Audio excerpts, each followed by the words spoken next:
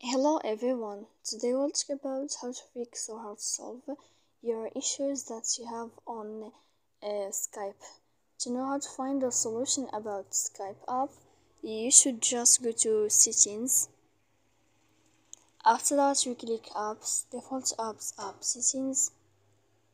When you'll find this list, you will go to the window of Skype and you click. Then in this page you'll enter to first stop and we click OK. Here we go to the window of storage. After that we click clear cache. Don't click clear data because that can make errors on your app. And in the end you can turn off your phone. So please don't forget to support us by like and subscribe. See you next time in another video and thank you for watching.